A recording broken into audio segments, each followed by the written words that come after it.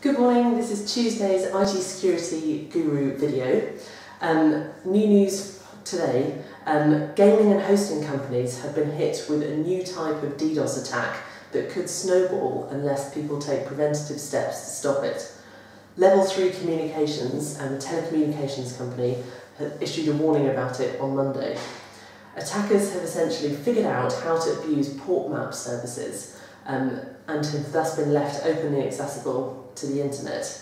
Port map, also referred to as RPC bind, is an open source utility for Unix systems, but is also available in Windows. The vulnerability is particularly suitable for DDoS amplification attacks, so it has far-reaching implications.